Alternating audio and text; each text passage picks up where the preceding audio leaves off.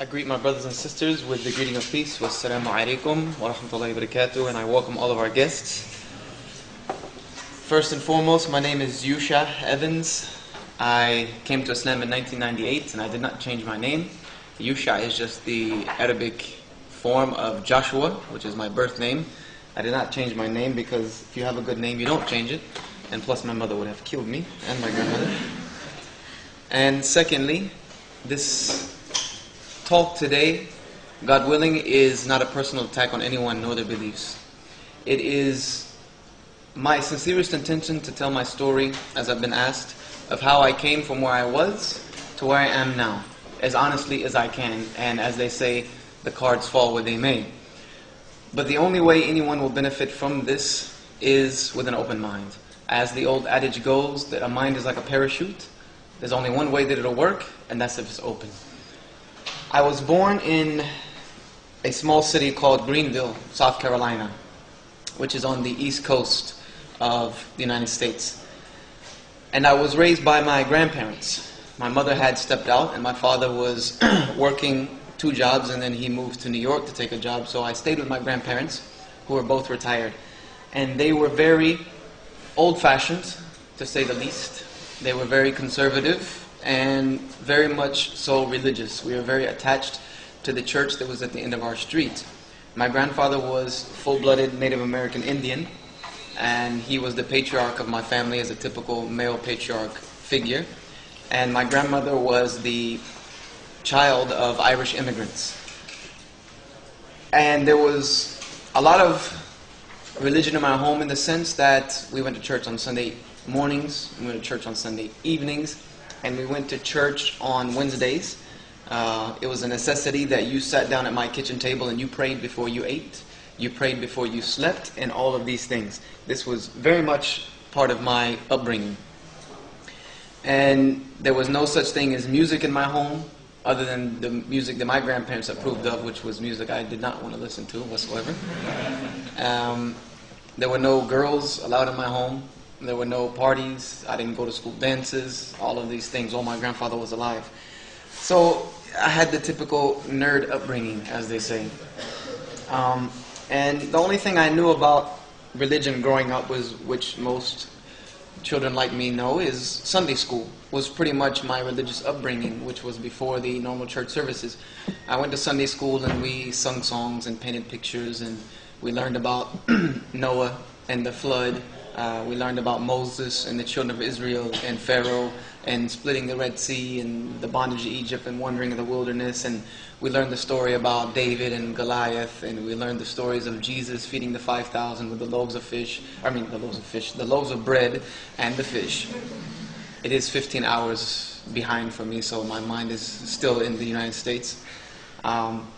We learned about the Sermon on the Mount and the crucifixion and the resurrection. And all, this is pretty much the crux of what I knew about my religion growing up. Then my grandparents would remove me from there and take me to the normal Sunday service, which was extremely boring. It was not like what you see on television, televangelists with drums and jumping and screaming. And it was none of that. We went to a Methodist church, United Methodist Church, and the benches were somewhat like what you're sitting in today, quite uncomfortable.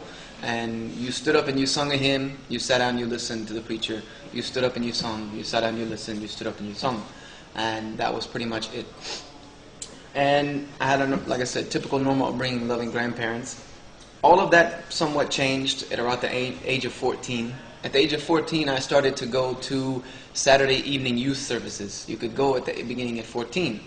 And that was a lot more fun than even Sunday school, because we played basketball, we played volleyball, we played dodgeball, we had pizza and cake and candy and all that good stuff. And then in the end, for 30 minutes, our youth pastor, who lived across the street from me, would sit down and he would give us a 30-minute sermon about religion and God, and something that was beneficial for the youth and the problems and the temptations that youth face.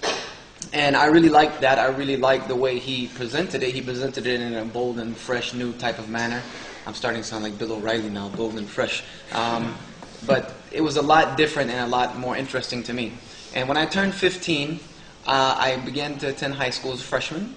My grandmother could not take me to school because she was battling cancer at the time, on and off. She battled cancer all throughout my teenage years. So she talked to the youth pastor's mother to take me to school. So it was a big prestige for me to be able to go to school with the youth pastor whom I looked up to. Not only that, but he was the class president of our school. Not only that, but he was a senior. Not only that, but he drove a very nice car, which was a remodeled '67 Mustang. I'm a car guy. And so we became friends through that, even though it was very odd for a freshman and a senior to be any type of friends. We became very good friends, and he started to take me to other services throughout South Carolina, North Carolina, and Georgia called Young Life Fellowship. I don't know if you guys have anything similar to that here, but it's called Young Life. It is a organization of youth, run by youth, put on by youth, and their services were a lot better than anyone I had been to. There was a lot of music involved. There was drums, guitars, the whole 9 yards. There was a lot of very strong biblical preaching based on the Bible, but it was like what they call the fire and brimstone preaching, very heavy, very much directing towards, look, either you do this or this is going to happen, and it was based on biblical principles. Everyone seemed to have that love and cordial brotherhood and sisterhood that really attracted me. It was very entertaining to me, very much at that point in my life when I started to go to these different retreats and camps and etc. I would say I became a religious Christian by choice rather than by upbringing, and I fell in love with my religion. I became emotionally attached to my faith, and it was at that point that I can say that I became what is known as saved by grace rather than just by birth. And all of that was fine and dandy. That was going on for quite a period of time. And then my friend Benjamin graduated, and I became a sophomore. And when he graduated, he started to attend a Bible college in my hometown, which is very well known in the United States amongst religious conservative Christians. And it is known somewhat worldwide. It is called Bob Jones University. Bob Jones University is, I would guess you would say, ultra-conservative in its biblical principles. There's no such thing as boyfriend and girlfriend on that campus. There's no such thing as men and women mingling. There's no such thing as men dressing in an inappropriate manner. There was a very strict dress code of slacks and jeans or button-up polo shirts or button-down polo shirts, and women had to wear skirts. They didn't wear pants. They wore long dressed button-up shirts, and this was just the way Bob Jones did it. And beyond his field of study of seminary and theology and all of the regular courses that you would take at a seminary school, he wanted to focus on textual criticism of the Bible.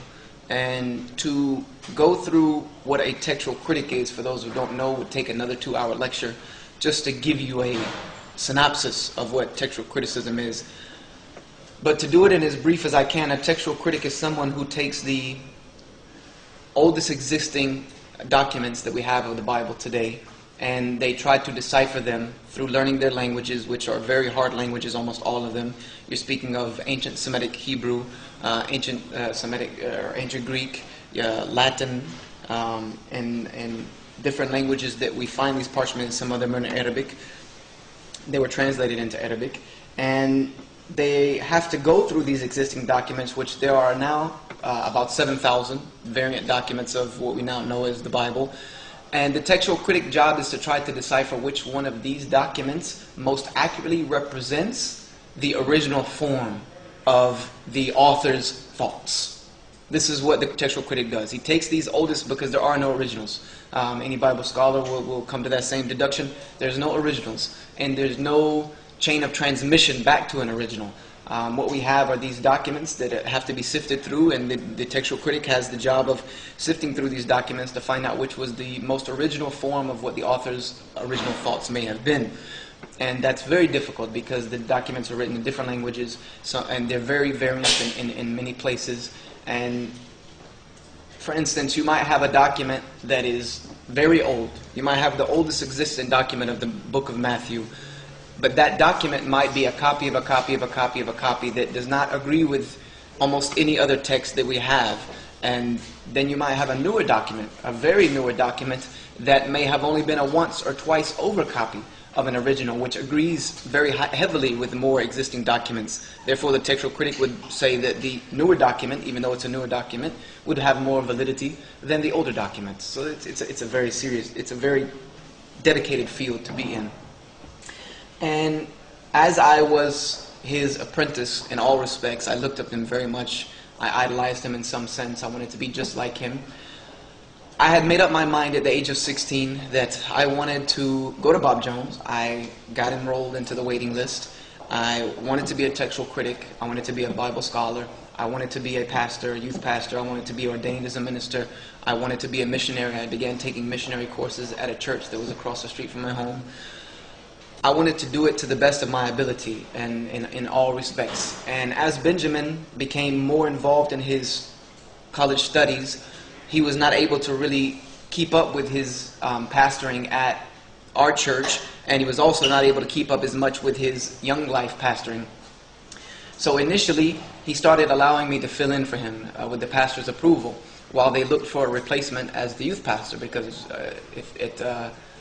that age, 16, was too young to be a youth pastor. But I started to do some young life pastoring as well, and apparently people told me that I had the gift of the gab, as they say. I could speak well, I could speak with some type of education, and people were really intrigued by the way I spoke for some reason.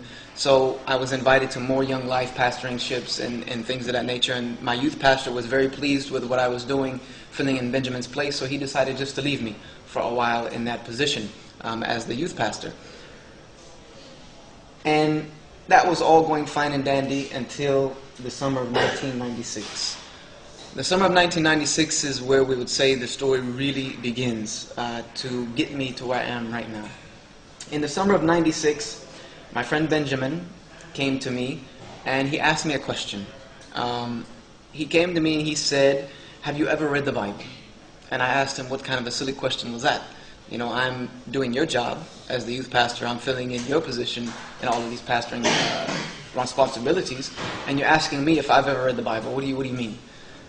He's like, "You know what I mean." I said, "No, I don't. You need to tell me." He said, "Have you read the Bible like you've read a novel?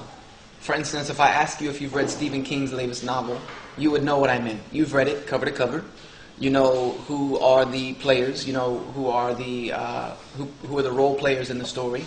You can tell me how the story begins. You can tell me what happens in the middle, some of the major events, and you can tell me how the story ends.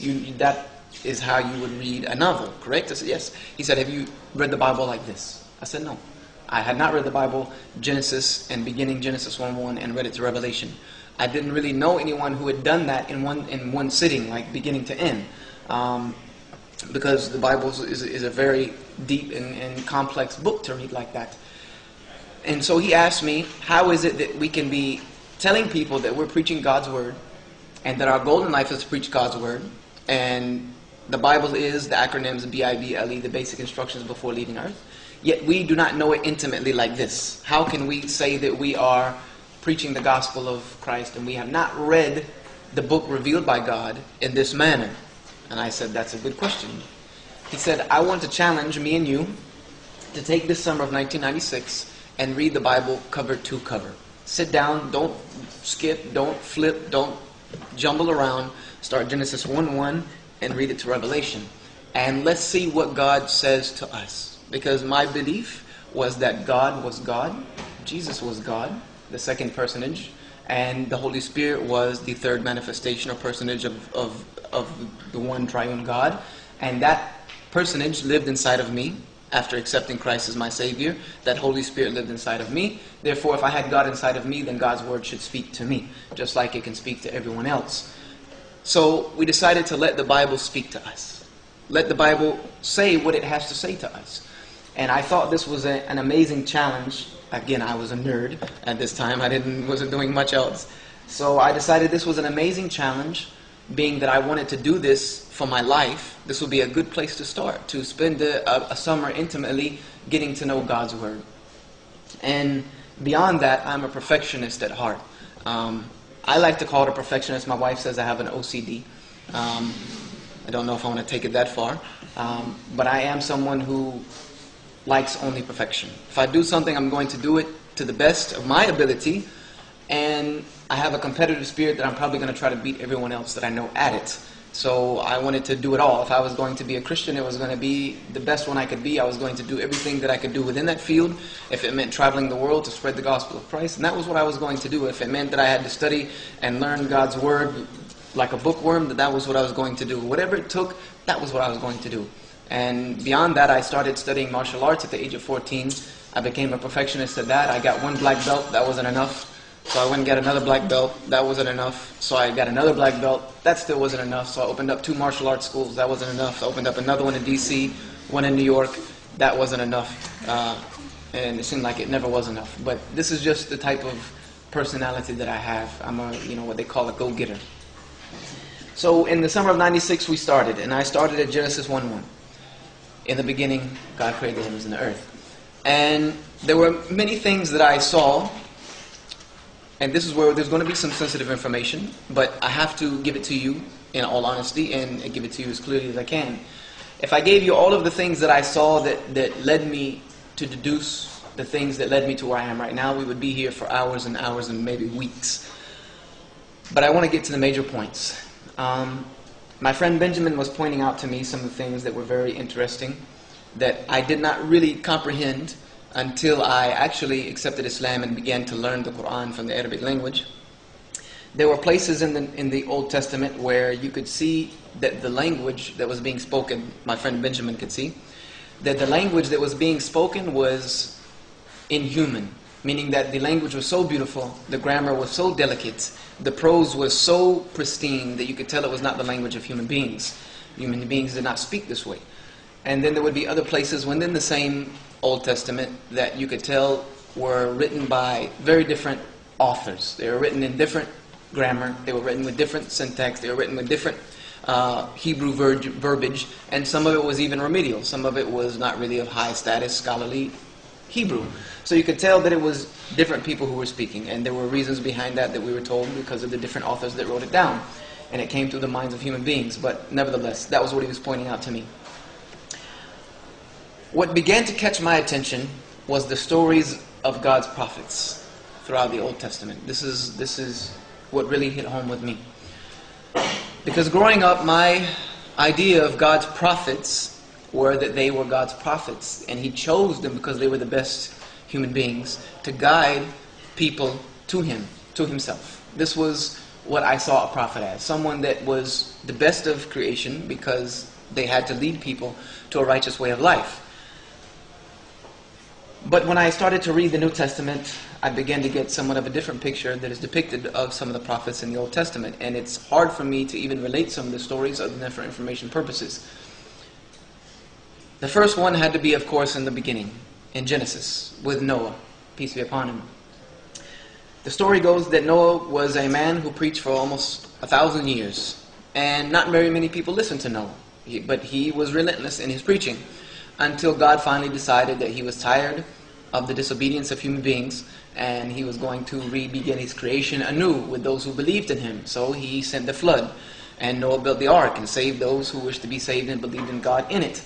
And that's a very beautiful story. But there's another story about Noah that happens after the flood that is not really prestigious in the least of terminologies. And the story is something such as Noah realized, and I'm giving the story to you in plain language rather than the Old English with the King James I was reading, that Noah realized that if you took grapes and you let them sit for a while, they fermented.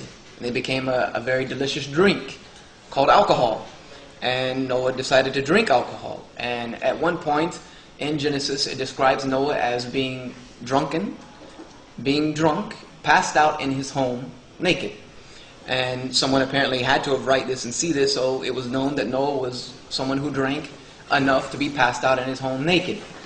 And this caught my attention because I said to myself, this does not really seem to fit with my thought process of a prophet. I know I'm a human being and I shouldn't deal with my thoughts, but Noah was supposed to be God's prophet, but I don't know how much credibility I can put on someone whom I can find laid out in their home, drunk, naked. I've known a lot of alcoholics in my day, and I have seen only a few that I would say get drunk enough to be passed out in their home, but naked. And this was Noah. And someone that goes that far, that drinks enough to be laying in their home naked, has a problem with alcohol. This is an excess. This is not just casual having a glass of wine or two a day. This is drunkenness. Any way you want to describe it. And it kind of came as a shock to me. And what I said to myself, in kind of a funny terminology in my mind, I was like, wait a minute. Now I know why not many people listen to Noah. If hopefully he started this after the flood, but if he started this before the flood, I know why no one listened to Noah, because he was someone who was passed out in his house, butt naked, drunk. And I don't know if you have here, I'm sure every city center I've been in the world has the same. You have your drunks who run around getting drunk and passing out on park benches, correct? You have them here, right? Now if that same guy or woman jumps up on the park bench the next day and says that God chose me to be a prophet, to guide humanity to himself, and I'm going to build this big huge boat in Sydney Olympic Park, and if you come and get on it, you will be saved. If not, you're going to be destroyed. How many of you are going behind this guy and watch him build this ark and get on it? Nobody. So I said to myself, there's something that hit a chord with me, that there's something not so right about this story. But I'm a human being. I don't have the right to be using my own mind to deduce these things. I'm trying to see what the Bible says to me. So I kept reading, got through many other stories, and I got to the story of Lot, whom we as Muslims know as now in Arabic as Lut. There is some difference between the biblical scholars whether or not Lot was a prophet or not. A lot of them say he was not a prophet. But regardless, God saw him important enough to put him in his book. So he's worth talking about. Lot was sent to the people of Sodom and Gomorrah, whom many of you may know. And Sodom and Gomorrah was a complete city that was overrun with the sin of homosexuality. There was a blasphemy before God. And Lot was sent to warn them against this and did not listen. And God ended up destroying this city. There's another story about Lot that's not really so prestigious. And luckily there's not children in here, because when there's children around, I have to tone down the language of the story because it's not really PG. It's not even PG-13, which we have. It's not even. I think you would have to put an M before it, like they have here. You know, mature audiences. You would need some ID to be able to give you the story in its full language. The story is about Lot and his two daughters, and Lot's two daughters were concerned because Lot was growing old and he had no sons. He had no one to carry on his lineage. So his daughters decided to fix the problem, and the way they fixed the problem was that the oldest daughter, and this is directly from the Bible, you can go and find it, Lot's oldest daughter got Lot intoxicated, got her father intoxicated one evening, and slept with him, and became pregnant by him. And then just to make sure there was a 50-50 chance that a son would happen, the youngest daughter did the same thing the next night. She got Lot intoxicated, and she slept with him, and became pregnant by him. Now I'm like, wow, you know, the story is getting worse and worse by the messenger or by the prophet or by the story. It's getting worse. You know, now we have someone whom we as Muslims call a prophet. He is a prophet of God, because a prophet is someone who is chosen by God to give a message to humanity. And this is the description of Lot in the Old Testament. We have a prophet of God now committing incest with his daughters. So now I'm intrigued at the stories of the prophets, and I begin to read a little more quickly. Even though I'm focusing as much as I can, there are parts that I'm going over quicker because I don't really see a lot of use for them in what I'm trying to accomplish. There's even a book like the Book of Ruth that I don't even really understand to this day why it's even in the Bible. It's a love story. The word God is not even in the entire book. It's like a romance novel from beginning to end. But what caught my attention more than anything, and really put as they say, the straw that broke the camel's back, was the story of Solomon and the story of David. Some of my favorite stories in the Old Testament. And Solomon was known as the greatest king of Israel. And he established the Temple Mount. He was one of the greatest kings that Israel ever knew. He established the mount that what the Jews are attempting to rebuild now in attempts to bring their Messiah. But there's another story about Solomon that's not as prestigious. It is said that Solomon once became so weak in his faith that he worshipped idols. And this is in the Old Testament, that Solomon turned to the gods of the idol worshippers. And so I caught myself and said, wait a minute. what about the people who followed Solomon? If they would have followed him in his idol worship, would have they been right or wrong? Because he is God's prophet, by the way. They are supposed to follow him. So if they follow him in idol worship, how could God have punished them? And then I got to the story of David. And we know, how many of you have heard the story of David and Goliath? David killing Goliath. It's one of the most famous stories. Beautiful story.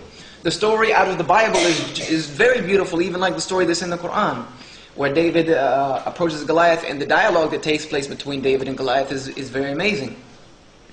But there's another story about David that's not as prestigious, and it's the story about David and a woman named Bathsheba.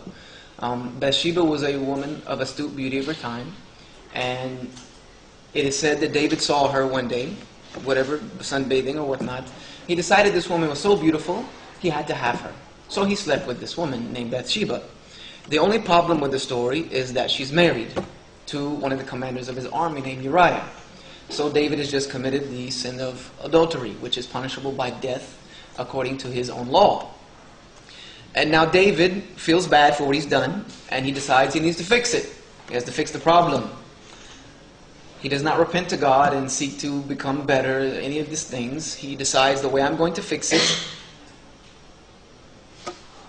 He decides that he's going to fix it, and the way he fixes it is he sends a letter to his army, who were fighting in Philistine at the time. And he says that in the letter, when the battle becomes fierce, for everyone to abandon Uriah and leave him, so that he dies. And he was killed. And therefore David is now able to have Bathsheba, and there is no one who can say anything about it. So this is at a point where I stopped and I said, okay, enough is enough. Really, enough is enough. Because now, not only do we have a prophet that is given to alcohol so much that he is passed out in his home, butt naked. We have a prophet who is sleeping with his daughters. We have a prophet now who is committing idolatry. And now we have a prophet who is committing adultery and murder. This is breaking the first 5 of the 10 commandments. All of them. Every one of them. Have no other God before me. Covet not thy neighbor's wife. Do not commit a murder. I mean, it's just, the list is 1, 2, 3, 4, 5. So there's a huge problem now with me. There's a conflict I have within me. And honestly, these are people that not only would I not see as prophets and messengers of God, these are people whom you would see on that show in the States called America's Most Wanted. This guy, John Walsh, with a leather jacket, would be running around the world looking for these guys to lock them up forever. Not only that, but now, as an adult, I would not leave my 4-year-old son alone with Noah. He's not responsible. And if Lot got anywhere near my daughter, I would kill him myself. So I have a problem now with God's prophets of the Old Testament. So I began to ask questions to my pastor about this. I began to ask questions to Benjamin about this. I began to ask questions to my Young Life fellow pastors about this. I even got to talk to a man named Benny Hinn, who is very famous in the States. I don't know about here in Australia. But what I was told was the same thing, the same message, exactly the same message for almost every single individual. And that message was, Joshua, don't let a little bit of knowledge wreck your faith, because you're not justified by knowledge. You are justified, quoting Paul, by your faith in the Lord Jesus Christ and His shedding of His blood for the redemptions of the sins of humanity. And it is that faith and that belief alone which leads one to justification. Not works, not knowledge, nothing else other than faith. And my pastor and a few more had explained to me that this faith is the faith beyond the capability of understanding. Faith beyond the capability of reason. This is true faith, is to believe when even there's no reason to believe. You really believe. And my pastor told me, why are you even messing around in the Old Testament? Kind of got angry at me. Why are you even messing around in the Old Testament? The Old Testament has its value, it has its place for reference, but it is the Old Covenant. It is the old exclusive covenant that God had with the children of Israel. And He dealt with them in a different way and in a different manner. And they had their different issues with God. We have now passed from that Old Covenant into the New Covenant of the salvation of Jesus Christ and the cross. We have now passed over into the New Covenant of the blood shedding and the redemption of sins. So therefore, the Old Covenant is no longer valid. The way God dealt with the children of Israel is no longer valid for dealing with human beings. You must now deal with it under the New Covenant of God. So why don't you, if you want to spend all of this energy, why don't you spend it in the New Testament? Why don't you spend it in the life of Jesus Christ? If you want to know someone, know your Lord, know your Savior. Know Him intimately, and then you will come into redemption. You can't get redemption in the Old Testament. So I said, okay, all right. I didn't, because you have to understand that I had my whole life laid ahead of me, and it was based on this book. And I'm starting to see cracks in the foundation, and I want to seal them up as quickly as possible. So I get through the Old Testament because I made a promise to Benjamin that I would do it beginning to end. So I get through the Old Testament. Even though I did see some things that bothered me in the Old Testament, there were some facts that were congruent throughout the Old Testament that were very clear. And the first and foremost fact of the Old Testament that was extremely clear was the message that God was one. This is extremely clear throughout the entire Old Testament, that God is one. Hear, O Israel, the Lord your God is one. That is still quoted in every synagogue throughout the world today. Hear, O Israel, I am the Lord your God, and there is none else. Hear, O Israel, I am the Lord your God, and there is none like unto me. This was very clear, over and over and over and over and over and over and over again. And it was also clear that God was jealous for only one reason. That was His worship. And that He did not tolerate people worshiping something else besides Him. This was capital crime number one. And this was the reason why He punished the children of Israel at every point that He could, was for only one reason: for their worshiping something else other than Him. He did not go along with that. As His first commandment was, thou shalt have no other God before me, which is not the most proper translation of the Hebrew adage. The correct connotation of the first commandment is God says, you shall have no other God along with me. Meaning that you should not make anything equal to me. This is what God's statement was. You make nothing in my creation as equal as you have me, the Creator. That's it. The worship that belongs to me, you give it to nothing else. The sacrifices that I ask you to give to me, you give to me alone and to nothing else. The obedience that I have for me, you obey me and you obey nothing else in creation. This was very clear throughout the Old Testament. Another thing that was clear about the Old Testament was that if you wanted to go to heaven, there were two ways to do so. Number one, you worship God alone without anything else. And the second way was that you obeyed Him. This was the path of salvation of the Old Testament. You worshiped God and you obeyed Him. And when you made a mistake, you turned to Him, you became sorry for your sins, you repented to Him, you showed Him that you were sincere through the sacrifices and such nature, and therefore God would forgive. This is very clear. And it was kind of interesting to me, the last statement of the Old Testament. The last statement that God leaves as a bidding farewell of the Old Testament, which is in the book of Malachi. In Malachi, in the last chapter, God says something that's very profound. It says, I do not change. This is the statement in Malachi. I do not change. Therefore, the sons of Jacob are not consumed. What that means is God is saying as a bidding farewell message to the Old Testament. He's telling the children of Israel, I don't change my mind. I don't change my opinion. I'm not someone who wakes up and feels one way one day and another way another day. And this is the reason I have not destroyed all of you. This is exactly what God says. Because I made a covenant with you, I don't change. This is the reason I have not destroyed you. So this is my frame of mind going into the New Testament. And I begin in the New Testament, Matthew, Mark, Luke, and John.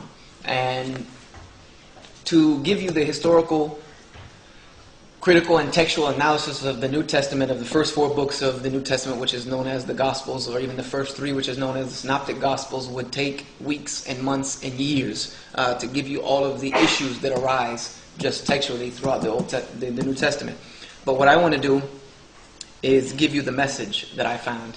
And there was a way that I read it that allowed me to see something that I would have never seen before, I never had saw before, and not a lot of people see because of the way they read it. Most people read the New Testament, Matthew, beginning to end, Mark, beginning to end, Luke, beginning to end, John, beginning to end. And what you get through that type of reading is you get 4 stories, seemingly from 4 different people telling the same story from a different vantage point. This is the general belief. But there was a way I learned to read it from the textual critic professor at Bob Jones University that gave me a completely different image, and that was the linear method of reading. And the linear method of reading is that you read the same story out of Matthew, and then you go to Mark and you find the same story and you read it. You go to Luke, you find the same story and you read it. You go to John, you find the same story and you read it. And you do that with every single story that is throughout the life of Jesus Christ. When you read it in that method, you see a completely different picture than what you would normally see. You quickly will come to realize through that type of reading that it is not a story, one story told 4 different vantage points. It's 4 completely different stories told by 4 completely different things who saw and thought 4 different completely things, and whose meaning of Jesus' life was 4 completely different things. But nevertheless, what I wanted to focus on was Jesus' life. What did he teach? What did he preach? What was his message? And what did he want to give to humanity? And I found out that it was this. And I've been doing this lecture for almost 8 years now, and the challenge still stands for someone to give me another message of Jesus Christ in as clear terminology as what he gave us, and it's not there. Jesus taught about God. This is what he taught about God, that God was one. In the New Testament, Jesus Christ teaches, "Hear, O Israel, the Lord your God is one." He quotes this out of Deuteronomy. "Hear, O Israel, the Lord your God is one." He taught that God, the Father, whom he referred to as the Father, which is not something reminiscent of only himself. This is the way that the Jews referred to God, being the Father of all creation. He is the Creator. Jesus referred to God, the Father, as someone that was greater than himself. He even says that I have to go to the Father, for the Father is greater than I. He said, and he quoted, he made an analogy. He said that the servant is not greater than the master, nor is the son greater than the father. He was equating that God is the greatest thing in creation. And once a man came to Jesus and asked Jesus, "O good master, tell me how to inherit eternal life." And Jesus responded his question with a question. He said, "Why do you callest me good?" I'm going to give you the quotation from the Old King James. "Why thou callest me good? For there is none that is good but one, and that's God." And if you really look into the Greek documents of this verse, what Jesus really said in that terminology, he said that, "Why do you call me good? For there is only one source of good." This is what he said. There is only one source of good, and that is God. The only source of good in the creation is God. So I'm starting to see through Jesus' teachings, whom I believed was the second personage of the Trinity. I thought Jesus was God, but I'm beginning to very quickly see that Jesus is spending a lot of time to not disassociate himself with God, but to distinguish himself from the Creator. That he was indeed, as Jesus 17 verse 3, which is one verse I know, and it can be said is taken out of context, but I quite assure you that if you read all of John chapter 17, it says the same. The theme is very much similar. Jesus said in John 17:3 that this is eternal life. He told people that this is the way to salvation, that they may know you, the only true God, and Jesus Christ, whom you have sent. And this is what Jesus is saying, or what we have left of what he's saying, because it's even tough to find the original words of Jesus, being that he was a man who spoke Aramaic, and we have no existing documents in Aramaic. The oldest ones are in Greek and Latin, and then those are even translated into English. So what we are reading is a translation of a language that Jesus did not even speak. But it says that this is the way, and Jesus even said that, yes, I am the way, the truth, and the life. No one comes unto the Father except through me, except by me. And this is indeed true of all God's prophets. No one comes to the Father, God, except through them. You do not know God except through his messengers. So I'm starting to see a Jesus who is uniquely different from the Creator God. And he's making this very distinguishable in many places. When someone came and asked Jesus, when was the day of judgment? And God is all-knowing. God knows everything. Someone asked Jesus when would be the hour, meaning the day of resurrection and judgment. Jesus said, knoweth no man the hour, not even the Son, only the Father in heaven. So I'm now questioning myself that if Jesus is God, he would know everything as God knows everything. God cannot be all-knowing and not know something at the same time. So I'm starting to see that the nature of God and the nature of Jesus are quite distinct amongst each other. And there are places that, true indeed, Jesus implicitly makes statements that can be deduced alone, if you take them alone implicitly, to say that he was directly related to God in a form of divinity. But I've quickly learned, as a student of psychology, that you see that because of already preconceived notions of what you believe about God.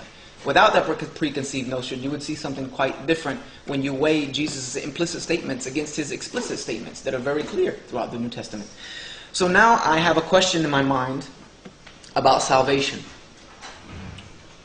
What does this mean for salvation if I'm now beginning to see from the New Testament that Jesus is not God, and he is someone that is distinct from God, and he is someone that taught us that he is distinct from God. Even when he taught us to pray, he said to pray thus: Our Father who art in heaven, hallowed be thy name, thy kingdom come, thy will be done on earth as it is in heaven. What about salvation? A man once asked Jesus about this same issue, about salvation. And he was a rich man named Lazarus. He came to Jesus and he asked him, and this story is very famous, but I saw something completely different when I read it with this notion in my mind of Jesus being someone distinct of God, and with the preconceived notions of what I learned from God in the Old Testament and his nature and who he was. A man came to Jesus and asked him, "O good master, how do I go to heaven? How do I inherit eternal life?" This is what he said to him. Basically, how do I go to heaven, Jesus? And Jesus did not tell him that I'm going to live and die on the cross and shed my blood for the redemptions of your sins. Jesus told this man thus: follow the commandments. Obey God's law. Listen to God. Obey him. Do what he says to do. And you'll go to heaven. So the man says, I've done that. I've done that. I did that. I follow God's law. And so Jesus saw this opportunity to teach the man a very valuable lesson. He said that if you've done that, meaning that you're perfect, meaning that you're obeying God in his fullest commandments, then what you need to do is you need to sell everything you own. You need to pick up your burden, which is translated cross, which is not the word that's in the Greek. You need to pick up your burden, and you need to follow me, meaning you need to be doing what I'm doing. If you're so perfect, you need to do my job. Why don't you help me? And that's when the man realized that he was not fitting to the task, and he left crying. But Jesus nevertheless told him that if he wanted to go to heaven, he followed the commandments. And he did not correct it, he did not change it. He left it as thus, that you follow God's law. And he even said that when the disciples were once debating about the commandments, which Jesus himself was a practicing Jew, he was a follower of the law of Moses. He taught that the law of Moses should be obeyed. He taught that he himself was not come to break the law, but to fulfill it. And that not one period or comma. So he got so serious about it, he said not one period or comma will go from the law until I fulfill every bit of it. He even told a man and emphasized to him one time, speaking of the law of God, he said that whosoever shall break the smallest of the commandments of God and teach men to break the commandments of God. This was very important to me later on. Whoever shall break the smallest commandment of God, of the law, and teach men to break the commandments and law of God, then he would be the least or the worst person in the kingdom of heaven. But whosoever shall obey the least of the commandments of God and then teach people to obey the commandments of God, that person would thus become the greatest person in the kingdom of heaven. So Jesus highly emphasized on obeying God's law.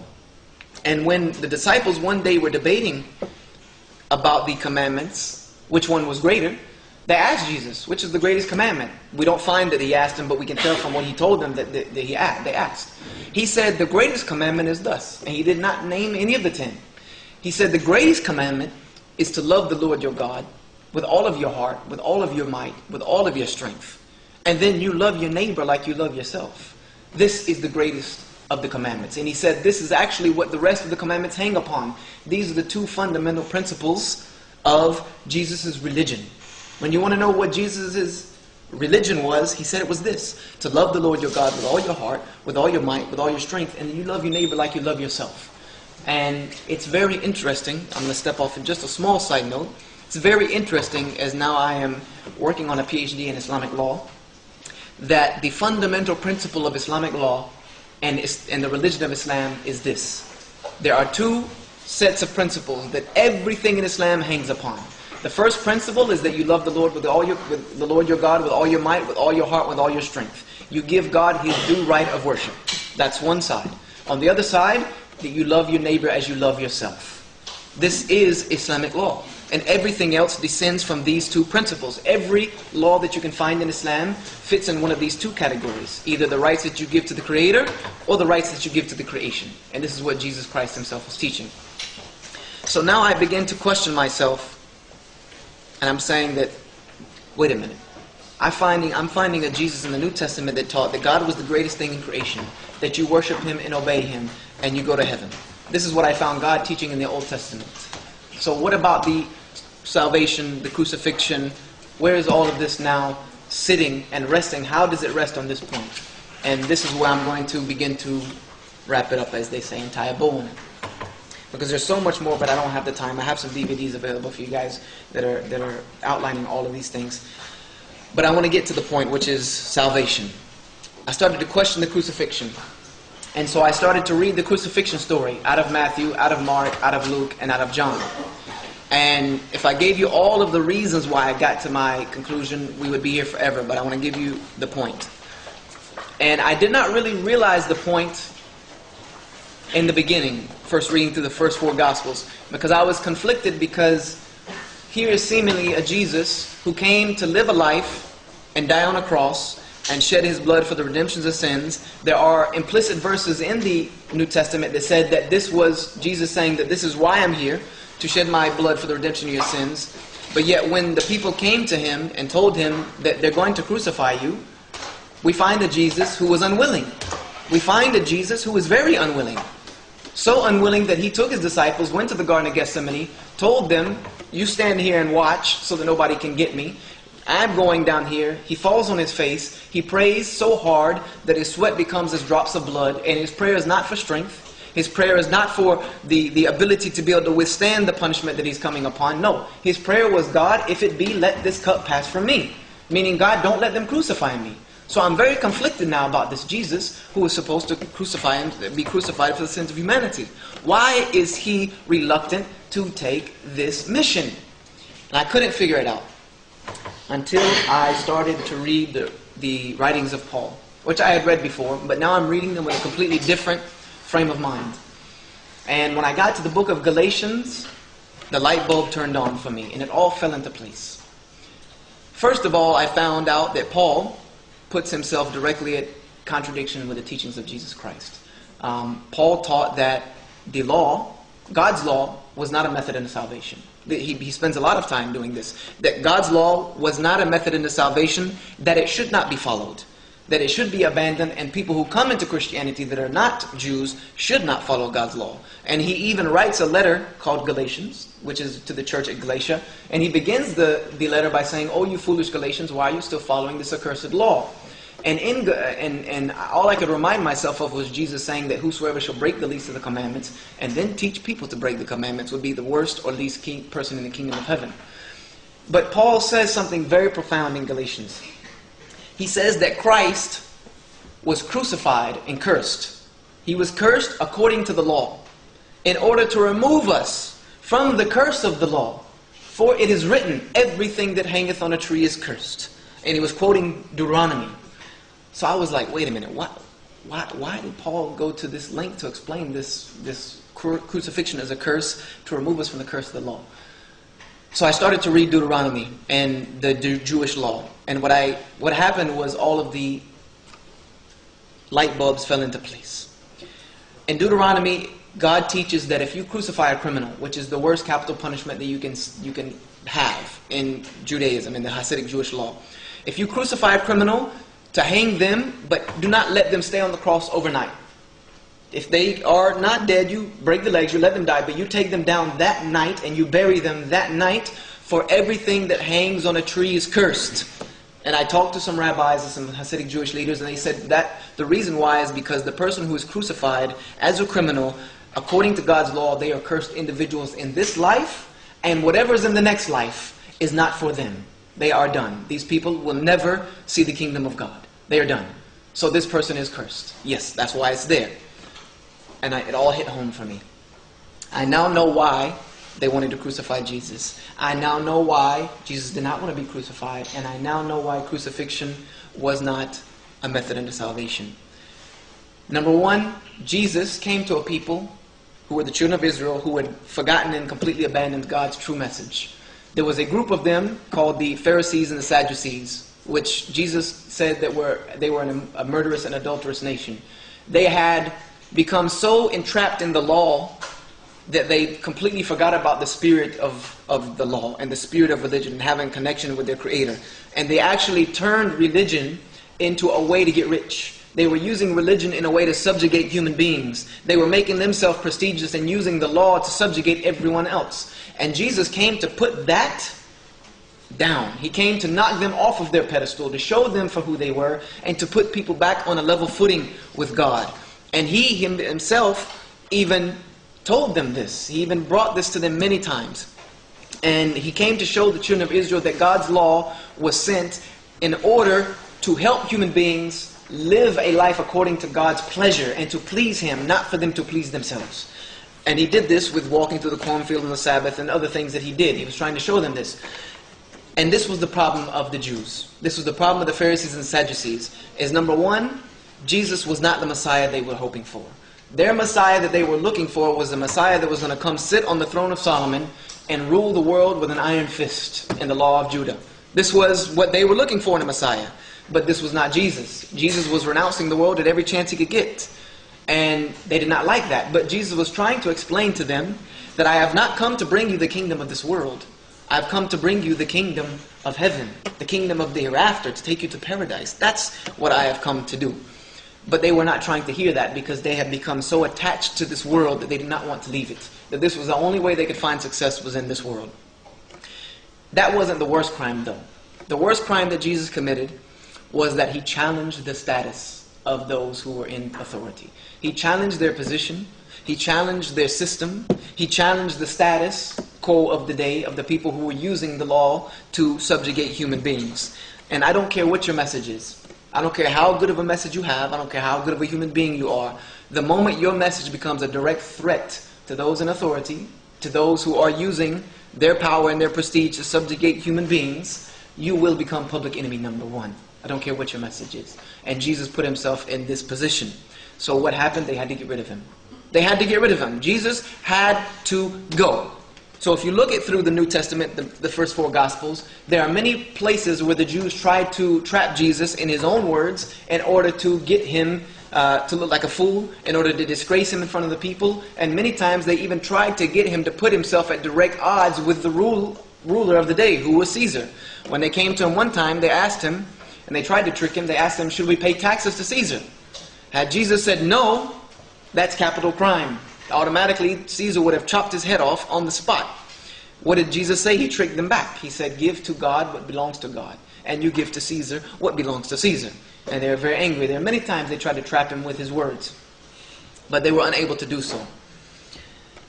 So what they decided to do was, not only should we get rid of Him, not only do we need to get rid of this guy, but they could have killed Him. They could have just killed Him. Jesus had no tribe. He had no lineage. He had no father, for goodness sakes. He had no one to support Him. So they could have just killed Him and gotten rid of Him. But that would not have killed His message. What they wanted to do was discredit Him and His message. And there was one sure way to do that. They figured out one sure way to get Him discredited was to crucify Him. Was to crucify Him. Because they knew if we can crucify Jesus as a criminal according to the law, and crucify Him according to the very law He's saying that He's coming to fulfill, we can now crucify Him as a criminal according to it, and curse Him as a criminal according to it. He will look like the biggest fool on the face of the earth. So this was the goal.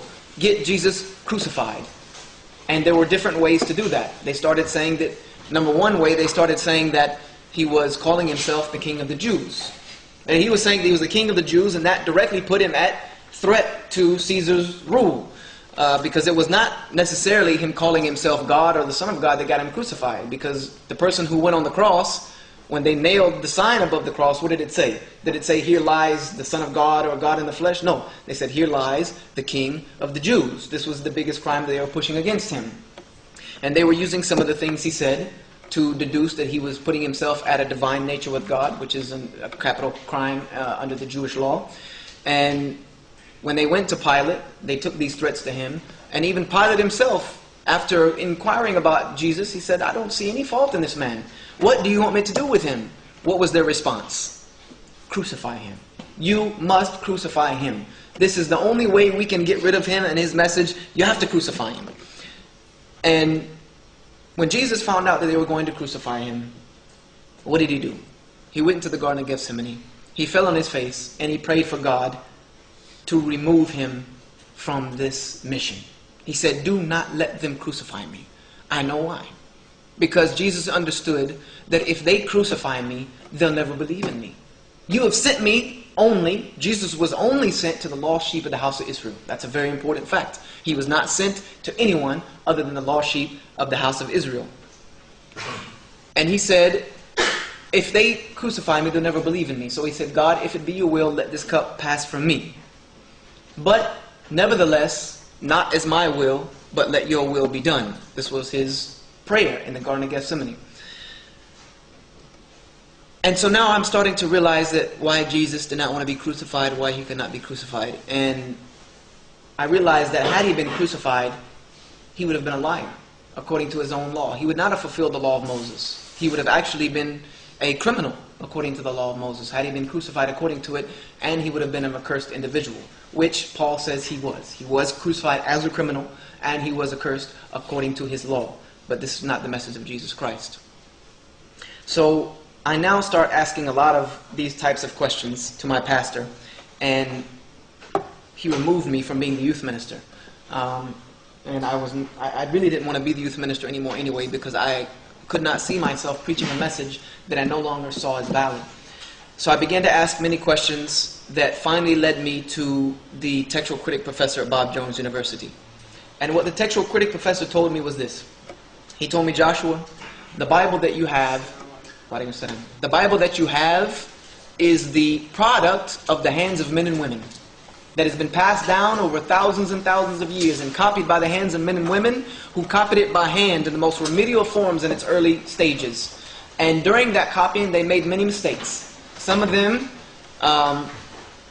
purposely, many of them without purpose. But they were changes that were made, and they were not able to be corrected. And we lost the originals, and there's no way to know what we really have anymore. He said, so the scholars of the Bible do the best that they can to try to find out what is really said. He said, but the end result of what you have is a book written by the hands of men and women that they left their fingerprints on, and it is not perfect. No. He said, but the people who believe in it by faith. And it is that faith which takes them unto their justification and salvation. And it is that faith alone, without the capacity of reason, that leads one to salvation. And this is why I stopped him. And I said, you know what? I'm not going for that anymore. I'm not going for that anymore. I said, number one, because God gave me an intellect for a reason. He created logic in human beings for a reason, to understand the world around them, and that logic should indeed, again, make them understand Him. I said, number two, God is perfect, right? He said, yes. I said, therefore, everything emanating from Him should be perfect. His prophets should be perfect. They should show us the right way to live a life, not the wrong way. His book should be perfect. And the prophets of the Old Testament are not perfect. They did not show us the right way to live. They showed us the wrong way to live. The book that I have in my hands is not perfect. The religion you're telling me to believe in is not perfect, because it does not agree with the same logic and reason that God gave me to understand Himself. Therefore, it cannot be from God. And I left Christianity at that point. And I said that I believed in God. There was no fool in his right mind who's going to get me to deny that the Creator existed. The world around me was enough evidence for the existence of a designer. But I did not know the right way He wanted for me. So I started to study other religions. I studied Hinduism, Buddhism, Taoism, Judaism, Wiccan, Bushido, everything I could get my hands on that had any type of religious tint to it, I studied it. And what I found was much of what I found in Christianity, because there was one there was one thing that I wanted. From now on, there was only one way I was going to accept another religion, and that was it had to come with proof that was just as perfect as the religion says it is. Because my grandfather told me something when I was young, and I remembered it. He said, young man, the truth always comes with proof. Therefore, if someone says they're telling you the truth, ask them for some proof. So I asked for proof in these religions. I asked the proof from Hinduism, Taoism, and what I found was none of the proof that was perfect. All of them had their proofs that they said, you believe this, you believe that. But when you boil it all down, every other religion always had to come to the point that you just have to believe it. This is it. You just have to believe it even if you don't understand it. And I was not going down that road. I read, and I've even been mocked quite a few times, even in my face once, by a pastor who told me, you just showed yourself how big of a fool you are to tell me that you studied the world's religions in a period of a year. That cannot be done. It cannot be done, so you are showing me that you did not do it. I said, no, what I'm showing you is that I have some common sense. If you go to the refrigerator and you pull out the carton of milk and you take a sip out of it and the milk is sour, do you keep drinking the glass? No. You don't drink the glass in hopes that the last sip of milk is going to not be sour. You trash the glass and the carton of milk. Correct? That's all it took for me was a sip. When I tasted the sourness, I discarded the milk. And what I was looking for was the good milk. So, after all of this, I read some of the Torah, I read some of the Bhagavad Gita, I read the Bhagavad Gita. The Vedas you could not read in a lifetime, I don't care who you are. I read the scrolls of Tao, the books of Confucius, the teachings of Buddha. Not to insult, but I don't know why Buddha is religion. Buddha never mentions God. He does not mention God whatsoever. He does not even deduce that God even exists. I studied the book of Wiccan, the book of spells. I studied what is known as the Hagakure, the Bushido code of conduct. And what I found in them were a lot of beneficial teachings mixed with things that the only way you could believe in them was you take that logic that God gave you, turned it off. So I read a book about Islam in the public library.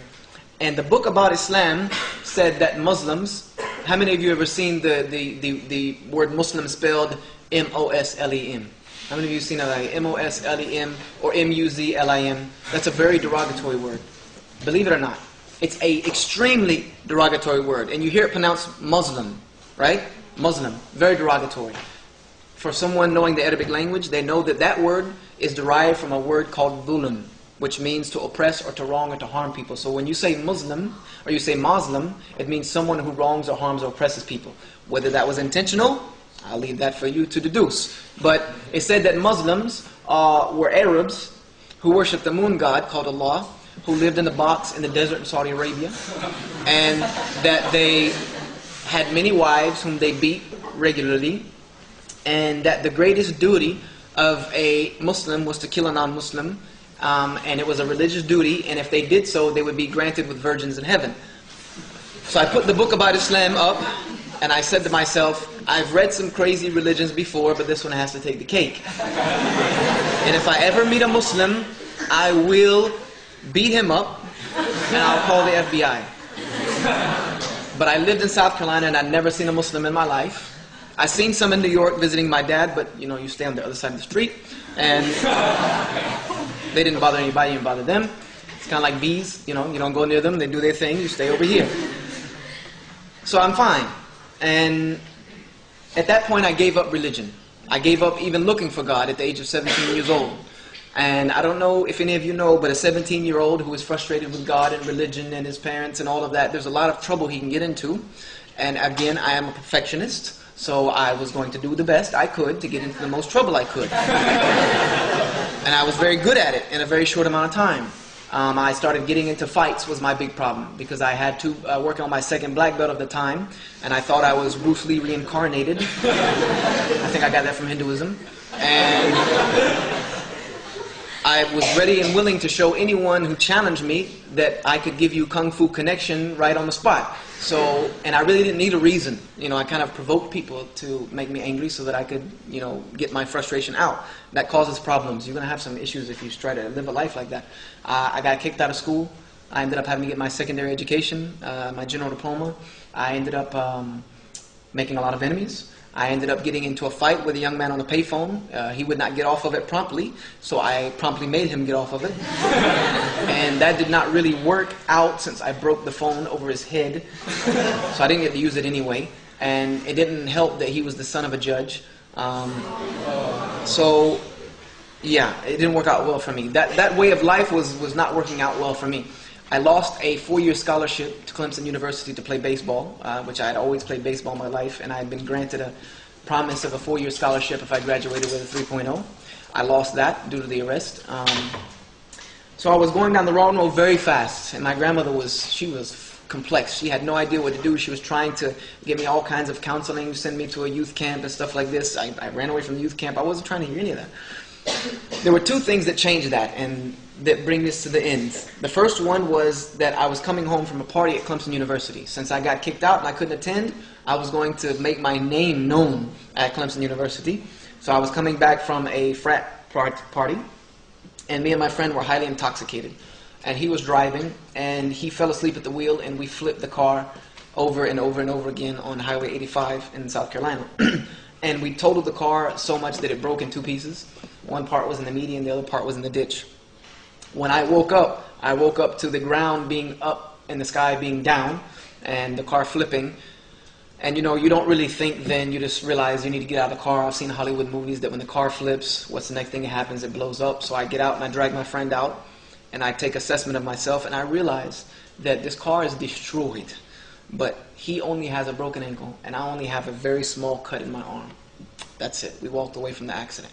And when the state trooper came and took us to the hospital and my friend to jail, he told me, he said, "Young man, God has a purpose for you too. There's a reason why you're here today. I've been to too many accidents, and this one, no, neither one of you should walk away from. God has a reason for you to be here. You need to figure out what it is." Because my grandmother told him the problems I was having. I laughed in the back of my mind. I didn't laugh in his face because I wasn't pushing not going to jail. And I said, you know, that God, if he wanted to find me, he had his chance. So I looked at my friend and I said, "God must have a purpose for you. And I'm just glad that I was with you tonight so we didn't both die." But I didn't listen. A couple of weeks later, maybe a month or 2 later, me and this same friend on crutches went to New York. We decided to go to New York. I told my grandmother I was going to sleep at his house. He told her his mommy was going to sleep in my house. You know how that goes. We all know how that goes. And we went to New York. And in New York, I went to go to the ATM to get some money out of my grandmother's bank account. She spoiled me too much. And I don't think they have them here, but in New York, the ATMs are in glass rooms. You have to swipe your debit card, and then, you know, the magnet releases and you go in, and you're the only one in there. But criminals, I don't know if you know this or not, criminals are pretty ingenious. They would take rocks and put them at the corner of the door, so that when the door closes, the magnets don't touch. Therefore, the door doesn't lock. So when you take the money out, a guy walks in behind you with a gun or a knife, and here you are alone with a guy and a gun and a knife, and you got money in your hand. You already know how that scenario is ending up. You're giving up the money. So I took out the money, I turned around, there was a guy with a gun in my face, pointing directly at me. One of my most distinct memories, I think. And he had the gun maybe 4 to 5 inches away from my face. He was looking me directly in the eye. I never forget, it's a revolver. And it may have been one of those little, you know, the little ones, the little revolvers, but when it's in your face, it looks like, you know, that Dirty Harry, you know, the big one. Or like Batman, where Joker had to pull it out like this, you know, the original Batman. It was huge. And he did not say, "Give me the money." He didn't say, "Put your hands up." He was really needing this money, I suppose, because he looked me directly in the eye and he pulled the trigger on the gun. His intention was to blow my head off, take the money, and that's it. He's getting that money. He's not taking the chance. So he pulled the trigger and the gun didn't go off. Whether he didn't have bullets, bad bullet, whatever, it was the will of God. But at that point, mine and his eyes both got like this. And we're frozen looking at each other, because what happens is, you know, fight or flight syndrome, which is taught in martial arts, takes over. Your body is dumped with adrenaline because he didn't blow my head off, and he's like that because he didn't blow my head off. And neither one of us can move, and it may have been 2 seconds, but when you're sitting there, it feels like it's in slow motion. And the only thing I can remember is like a little guy running around in my head like, "Are you serious? You need to go, run, hit him, move, do something, because the next one he's going to blow your head off." So I think my martial arts training at that time, that I just quickly reacted and jumped on him and smashed. We both went through the glass door. He went flying, the gun went flying, the money went flying, and then I jumped up and I went flying. And I told my friend, "We got to go." So we left to South Carolina, and I did not tell anybody what happened, because I knew that if I told my grandmother that I lied to her, went to New York, almost got killed, a couple of weeks after I almost got killed, my father would just say, "Okay, I'll finish the job and I'll kill you myself." I know that would have been the end of that scenario. My dad would have just done it for me. He said, you want to get killed? Then I'll do it for you. So I didn't tell my grandmother what happened, and I started to have some very bad nightmares about these two incidences. They started to become a recurring every night nightmare that turned into what is known as a night terror. And I don't know if any of you have ever had a night terror. If you've never had a night terror, it's like your worst nightmare in HD. It's like your worst nightmare in high definition. You feel it, you smell it, you sense it, everything. It's a highly sensatory dream. And the dream was about these two incidences, the gun and the car accident, but they ended quite differently. They ended with my death. And it's very rare that you die in dreams and see what happens after you die. But in both of these dreams, I died, and I passed over into the next life or whatever, some type of weird existence. And there was something that was waiting for me on the other side of death that was worse than Stephen King could dream up in his most awful nightmares. What's his name? Rob Zombie. Even though he's got a twisted, sick mind, he could not think of these things in his worst nightmares. And I'll never forget the distinct smell of strong sulfur. Never to this day, rotten eggs is the smell that I remember. It was stuck in my nose when I woke up. And I would wake up screaming. And my grandmother finally asked me after a couple nights, why are you screaming at night? And I told her what happened. And she told me, God has a purpose for you. And if you don't see it by now, I told her about the dream and the gun in New York. She told me, if you don't realize that God has a purpose for you, you're the biggest idiot I've ever seen in my life, and I did not raise an idiot. So you need to get out there and find out what's happening. You're lucky your grandfather is not alive, because he would beat you to death here at this kitchen table. And if you don't listen to God, you're going to hell. This is his warning to you. So she caught me off guard. It's not even breakfast. I haven't even finished my eggs, and she's telling me I'm going to hell. So I tell her that I looked for God, I didn't find him. She told me, she didn't tell me to go to church. She didn't tell me to get back into the church. She told me, God doesn't go anywhere. You just have not found him. So I became a deist at that point in my life, which is someone who believes in God. They just have no religion. And I started to, something changed about me at that time. I stopped looking for God, and I got on my hands and knees and prayed, this is how I knew the religious men of God, and all the religious books pray. Hands and knees, on the ground.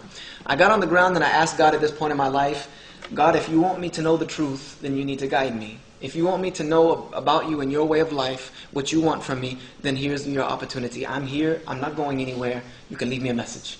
I'll get back to you. But please, I need some help here. So I started to try to clean up my act, become a better person. It's not really that easy. You don't change overnight, but I was attempting to.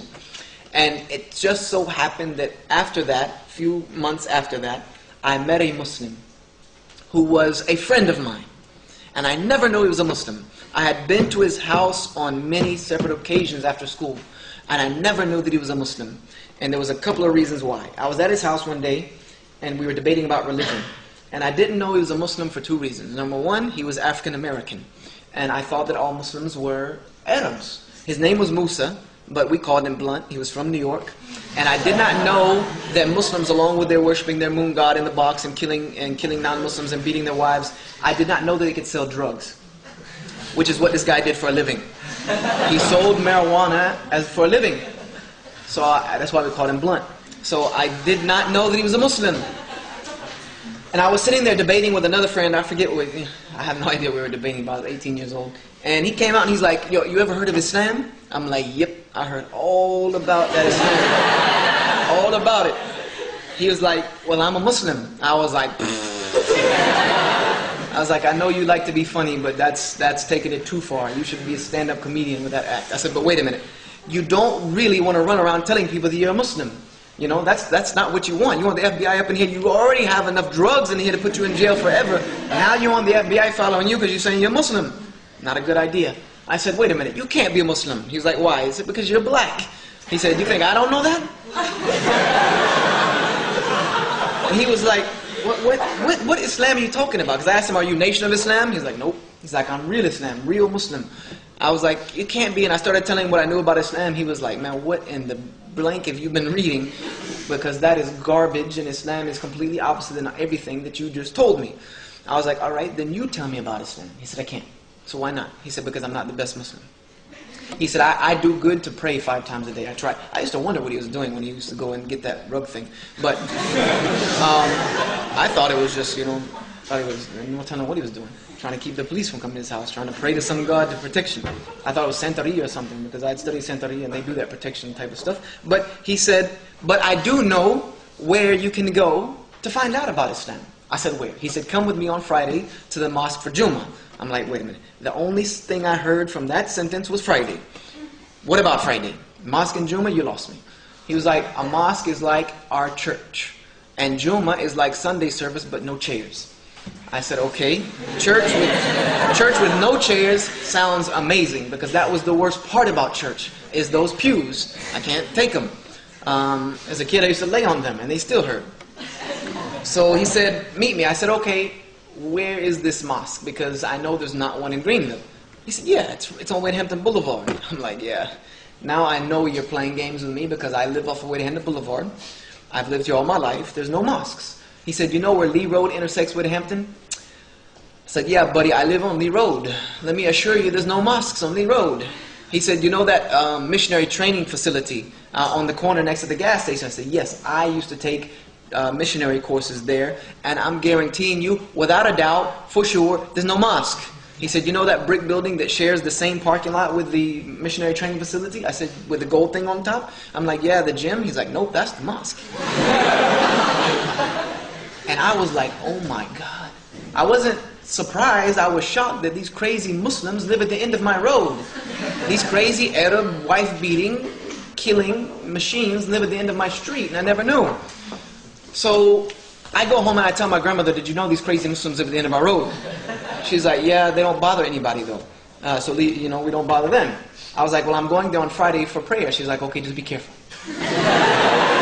So I went, and I have some street sensibility about myself. I have learned a few things in the street life. So I didn't just run up in a mosque. Come on, I have sense. I didn't just run up in a mosque. I went and I sat outside the church, because they shared the same parking lot. The church was here, the mosque was here. And I'm watching who goes into the building. And lo and behold, Arabs, maybe some Pakistanis, but at that time you all looked the same to me. There was a few Africans went into the building, but they were real deal Africans. They were not African Americans, they were some real deal Africans. So I said to myself, check number one, all Muslims are Arab except for maybe a few Africans. And I'm paging Musa, because he's not showing up. And cell phones weren't that big back then. So I'm paging him, and he's not calling me back. Little did I know he got arrested that day. Went to jail for selling drugs. But I'm sitting there, and then a guy pulls in front of me and parks in front of me. He gets out, and he asks me, can he help me? Because he sees how I'm looking at everybody. And I said, yeah, Musa invited me to come and watch your Friday prayer services. He's like, oh, yeah, we know. He was very soft-spoken, very sweet. He's like, oh, yeah, we know Musa. He just does not come that much. He said, but come in, we'll take care of you. Anything we can do for you, please come. It's like he was not taking no for an answer. I was kind of suspicious about how enthusiastic he was to take me inside. But I did not see anyone that went into the building that I think I couldn't take 2 or 3 of them at a time. So I went in, and they gave me a chair at the back of the mosque. So here I am, I'm the only person on the chair. There's this huge group of Arabs in front of me, and then there's a curtain. I didn't see any women come in, but now all of a sudden there's a curtain behind me. Guess they went in from the back, and I hear this chattering of women. And I'm like, why are the women behind the curtain? And why didn't I see them come in? I was like, I bet you it's because of all the bruises. And then I thought to myself, that's the haram. You know the haram? Where there's women, you just go and pick them like flowers, back in the ever watched like the old movies, Alibaba and the 40 Thieves and all that? I was like, this must be the haram. They just come and pick them up, and bring them back. Beat them for a while and bring them back. I was like, wow, that's crazy. And so I'm sitting there, and this is where my spider sense starts going off. Any of you heard, Spider-Man, right? I have kids. Spider-Man, when he's in danger, he tingles. When danger is close. I started tingling. And I said to myself, wait a minute. You've been set up before to get jumped, which if you fight a lot of people, you make enemies. And I said, it kind of felt like this. You had the same feeling. I was like, why is Musa not here? And then I started thinking, he's always talking about going up to New York and getting that Arab money. Doing shady business deal with the Arabs, because Arabs sell drugs in New York. It's a big thing. I said, oh my God. this guy Musa is working with these Arabs and he sells us Americans to them so they can do their Friday jihad and get their virgins after Juma. I'm like, it's over for me. I'm the sacrificial lamb here today. This guy Musa set me up. When I see him, I'm going to kill him. If I get out of here, they don't kill me. So I start thinking how I can get out of here. And I say to myself, you know, that it's really going to look odd if I go try to walk through all of these guys. You know, I mean, I can take a few of them, but there's a lot of them. There's about 200 people here. I said, maybe I could go through the women's section. I was like, but that might not be smart because I know you do not deal with women in a group. And secondly, I said, that might be where they keep the swords and the weapons. So I start thinking to myself, at this time, the imam, the prayer leader, he gets up on these stairs. And I say to myself, I'll try to go when everybody's focused on him. Because I did not see this guy. He was too sweet for me to see him get up and start telling people to kill me. I just would not imagine it. So he gets up on his stairs. He starts his sermon. إِنَّنَا الْحَمْدُ لِلَّهِ نَحْمَدَهُ وَنَسْتَعِينَهُ وَنَسْتَغْفِرُهُ وَنَعُوذُ بِاللَّهِ. I'm like, oh my God. He's telling them to kill me. Because he's yelling in Arabic, he's pounding on this little thing, and he's pointing in my direction. In my head, the translation was, let us get this American and kill him and get our virgins when we go to heaven. I'm like, that's it, it's over. I start looking at the glass and wonder if it's shatterproof. You know, I'm about to pull a Jackie Chan in here and go through the window. I start thinking, you know, what's the path of least resistance to these old Arab guys? You know, how many can I take out on my way out? I'm not going out like that. I'm fighting my way out of here. And the only thing that was missing was I was waiting for the women to start going. That's it. That's all I'm waiting for. I said, I know that's next. You know, I'm looking like a piece of meat here today. So I said, I need to go. So I'm really freaking out at this point. Even though it's funny, I'm flipping. I'm really losing it. And then the guy starts screaming and pounding and yelling in Arabic. And he starts to translate what he says. And his translation was that all praise belongs to God, the creator of all that exists. We praise him alone. We seek his help alone. We ask for his forgiveness alone. We seek refuge with God, the creator, from the evil that lies within the souls of human beings and from our evil deeds. And whomsoever God guides to the truth cannot be misguided from it. And whomsoever God leads astray from the truth cannot be guided back to the truth except by God. And I bear witness that nothing has the right to be worshipped except the one true God. And I bear witness that Muhammad is indeed the prophet and messenger of God. And I was like, wow. Well, he caught my attention really quick with that. Because I had never heard that type of rhetoric anywhere. Not in that prose. I'd never heard it like that. And it was the last thing I expected to come out of the mouth of a Muslim. The last thing I expected to come out of the mouth of a Muslim. So I'm like, okay, let's see what he has to say. I can take him afterwards. So his whole sermon that day was on the forgiveness of God. And that the forgiveness of God is open to any individual, at any place, at any time, without discretion. And that there are only 3 ways that the human being cannot be forgiven by God. He said the first way is if you worship something other than God knowingly. God does not forgive that. After you know the truth, if you worship something other than God, he doesn't forgive it. He said number 2, the only way you cannot be forgiven is if your soul has reached your throat, meaning that death has come to you. He said the 3rd way was if the sun has risen from the west, which I didn't understand, meant that the day of judgment has begun. There's no forgiveness after that day. The end of days has come. He said, but other than that, God forgives everything. And he quoted a story of Prophet Muhammad, peace be upon him, and Angel Gabriel, and a discourse they had in the desert. The discourse was that Angel Gabriel came and told him, he said, tell the Muslims that God has told them that if they steal, God will forgive them. So he would go and tell them, if you steal, God will forgive you. They're like, okay, well, what if we commit fornication? What if we do this, commit murder, or whatever? So every time they would ask a new question, he would have to go back, Gabriel would have to go back and come back and say, okay, tell them God will forgive them of that too. Till finally, it's a long story, but I'm shortening it. Finally, Gabriel came back from God, and he told Muhammad, peace be upon him, he said, tell the Muslims that God has told them this, that no matter what they've done, no matter how great the amount of sins they have committed, even if they stretch as far as the oceans, that as long as they have not worshipped another God along with God knowingly, he will forgive all of it. And I was just amazed. I said, my God, I've never... This is the God of the Old Testament. This is the God of Jesus Christ that I know. Where did they get this from? Where are they getting these things from? Because they're quoting things that I've never heard before. He's quoting things that I've never heard. So after that, they get up and they line up, wall to wall. I'm like, uh-oh. You know, it sounded good, but this is the end. Because they're lining up wall to wall. There's no way out. And then somebody comes to me and says, we're going to pray. I said, pray to who? He said, to God, the creator of all that exists. I said, okay. So when they started to pray, the Quran was recited. It didn't mean anything to me because it just sounded like some good singing. But when the Muslims bowed like this and they prostrated their faces on the ground, that started ringing to me verses out of the Bible, verses out of the Bhagavad Gita, verses out of different religious scriptures. When it described men of God praying and prophets of God praying, they prayed like this. Jesus prayed like this. Abraham prayed like this. And I said to myself, they're not praying, they're worshiping. There's a difference. I said to myself, there's a difference. They're not praying, they are worshiping the creator of all that exists on their face, on the ground. I knew there is no more humble position to be before your creator than this. This is the way people bowed before kings and the emperor, the Japanese emperor, which when I learned in martial arts, that you had to bow to the emperor like that, only the emperor. Because he was known as the incarnate of God and things of this nature, whatever. But they were worshiping God. So after the prayer, I went to the Imam, and the Imam came and he did his whole little thing of how we Muslims sometimes do our call to our religion. He said the 5 pillars of Islam are this, and the 6 beliefs of Islam. I told him, look here, not to be rude, but there's nothing you're going to tell me is going to make me believe in your religion. I'm not being rude, but I've heard it all. I was arrogant, yes, but I said I've heard it all. Nothing you can say is going to make me believe in your religion. I just have one question for you. Do you have proof?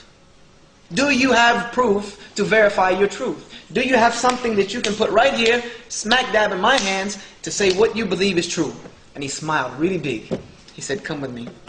He took me to his office, and he pulled a book off the shelf, and he put it in my hands. And I looked at it, and it said the Holy Quran. He said, this is the proof. And he started to tell me that the Quran was revealed to Muhammad, peace be upon him. I said, look. If your book is what you say it is, it will say it for itself. And it didn't look like a big book. It was not very large. I said, so let me read it, and it'll say what it has to say on its own. So I took it home, and I started to read the Quran on Friday night. I started with the first chapter, which seemed to me like the Lord's Prayer of the Bible. Very similar. What caught my attention more than anything and made me really want to read that book was the second verse of the second chapter. The second verse of the second chapter said this, that this is the book that has no doubt in it, no discrepancies, no contradictions, no wrong. And it is a guidance for those who fear God. And I was like, really? Really now? You think so? But that was really one of the boldest statements I had ever seen a religious book make of itself. I was like, you know what? I found discrepancies in every book. I'll find it in this book. I will find it. So my initial reading of the Quran was to find the discrepancies, to disprove it. So I began to read chapter 2, chapter 3, chapter 4, chapter 5. And in chapter 2, there's more things that's coming about where God is saying, if you're in doubt about this revelation, then find in it discrepancies. I'm like, wow, this is getting serious. You know, this is like a direct threat to me. Like if this is fighting words. There's another one that says, if you're in doubt about this revelation, bring one something like it. And if you can't, it's not only that, it says, if you are doubt about this revelation, bring something like it and call everyone you wish to help you do it. And God says that if you can't do it, which you cannot, then you need to fear my fire, whose fuel will be men and stones. And I'm just like, this is heavy. This is real heavy. So I started to read chapter 2, chapter 3, chapter 4, chapter 5, and I start to notice names that I recognize. I noticed Noah, Lot, Abraham, Moses, David, Zechariah, John the Baptist, Jesus. And I'm like, wait a minute, I know all of these people. I know all of these people, and I've read about them before. But there was something different about these people in this book.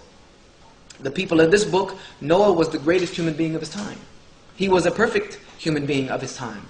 He did not do the things which he was telling other people not to do. He lived a life that was pleasing to God in order to show people how to live a life that was pleasing to God. So was Abraham, so was Lot. So was Noah, so was Moses, so was David, so was Zechariah, so was John the Baptist, and so was Jesus. They were all at the highest peak of morality.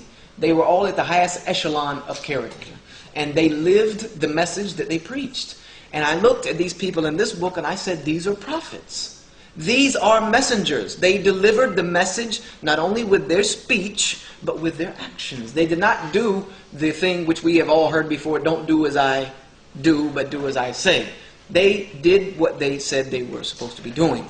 So I said, these are prophets. When I read the nativity story of Jesus Christ in the Quran, it overshadowed any nativity story that I had ever read. It was like the sun against the moon when I read the nativity story in the Quran about Jesus' birth. When I read 3 chapters of the Quran, chapter 3, chapter 17, and chapter 19, every single question I had about the life of Jesus Christ was answered without question. Without question. And by the time I was addicted to the book, I was highly addicted. It took me 3 days. Sunday night, I got to chapter 114, which is the end. And when I put down chapter 114 and closed the book, I was by myself on Sunday night, and I did have tears in my eyes. And I said to myself that this is the book. It has no doubt in it. And it is a guidance for those who fear God. This is the evidence. This is the proof. This is the truth. I said, I want to be a Muslim. I don't care what it is. I don't care what else they believe. If they follow this book, then they're on the right path. Because this book is the proof. This book is tangible evidence that I could not find fault with in my first reading. And after my 100th, 200th, 300th reading, I still have not been able to find the fault, nor has anyone been able to find the fault in 1400 years that it has existed. Many people have tried, and they have failed. So I went back to the Imam on Monday, and the door was locked of the mosque. So they told me he lives right behind there. So I went to his house, I knocked on the door, and I told him I want to be a Muslim.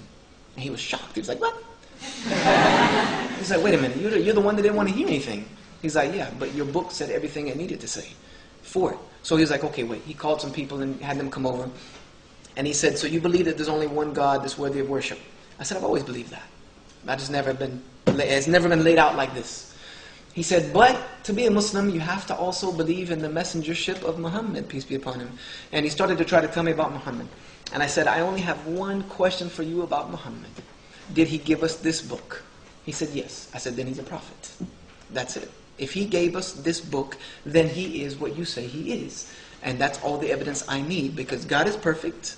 This book is perfect. Therefore, the conduit for the in-between has to be just as perfect, because you do not pour clean water through a dirty glass and get clean water at the other end. So I said, I want to be a Muslim. I said, this day I bear witness that there is nothing that has the right to be worshipped except the one true God, the creator of all that exists. And Muhammad is indeed a messenger of God, just like all the other messengers. And I entered into Islam on this day. And this was in December of 1998. And that's pretty much it. And I tell my story all throughout the world just for the simple fact that I don't want anyone to be struggling and have to struggle that wants to know the truth about God and His message for humanity. I don't want anyone else to have to go through what I went through, because there are very, very simple things that could have happened that I would have never have been here. The only reason I am here is because God willed it to be so. And because He's given me that opportunity, I feel like sharing that gift that He has given me, which is to know Him intimately and to know who He is in reality, and to be able to worship Him in a way that He wants me to worship Him and be pleasing to Him. And this is Islam. This is the religion of Islam in its entirety. I don't care what you've heard about Islam. I really don't. I really don't care what you've heard about Islam. I don't care what the media says about Islam. I don't care what any Muslim has told you about Islam.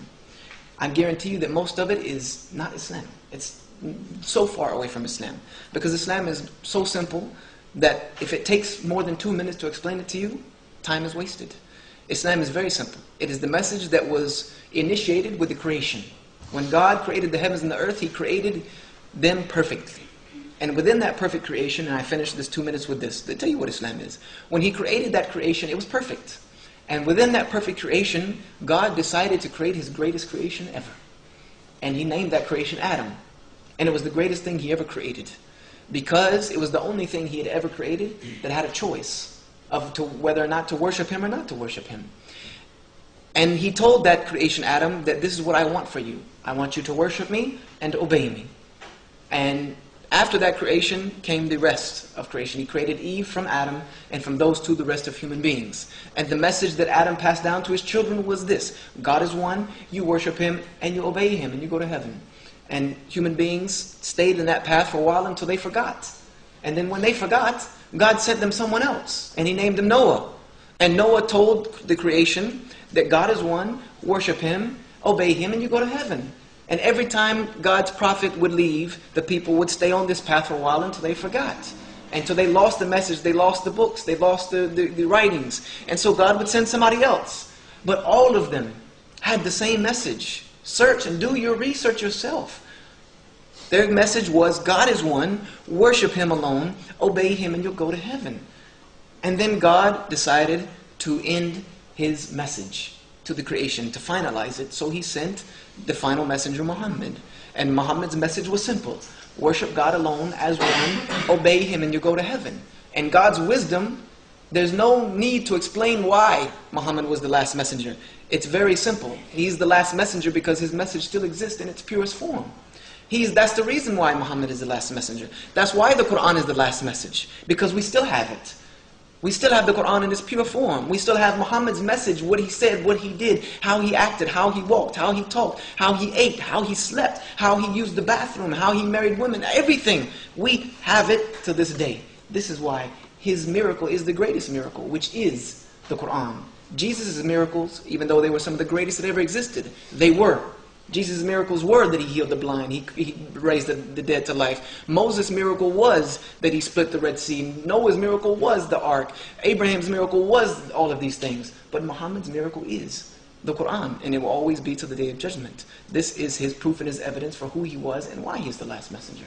And this is Islam in its entirety. Everything else is just additional to this message, but it all is all in conformity. So this is the message of Islam in its purest form. And this is how I got from where I was to where I am now. And we have time to have some questions and answers beforehand. So I'm going to leave time for questions and answers.